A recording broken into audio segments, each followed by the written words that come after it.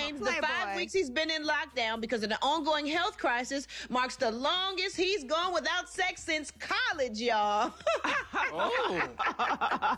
Wait, Gary on lockdown for how long? 3 weeks? Okay, Gary, is there any advice you want to give Andy? Yes, this is what Andy should do, and all the singles out there.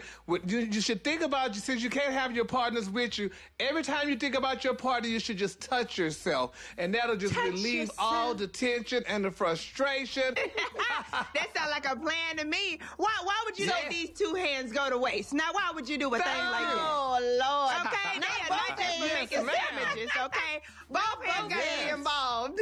Jesus. Yeah. So, Portia, would you say you're having more sex or less sex during the lockdown? Oh, Lord, Gary, now you know a lady wouldn't tell that. Huh? But shall I say more, honey?